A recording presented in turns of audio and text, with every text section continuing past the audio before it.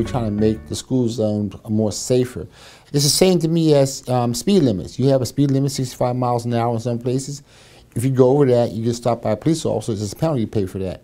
So therefore, you have a weapon within a school zone, a legal weapon, you should be penalized. So that's why this bill came about. Now, there's questions about the bill.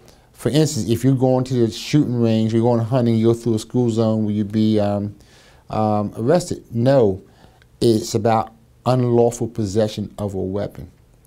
I live in a school zone. I have weapons in my home. Will I be charged? No. Once again, it's for illegal possession of weapons. That's what it's all about.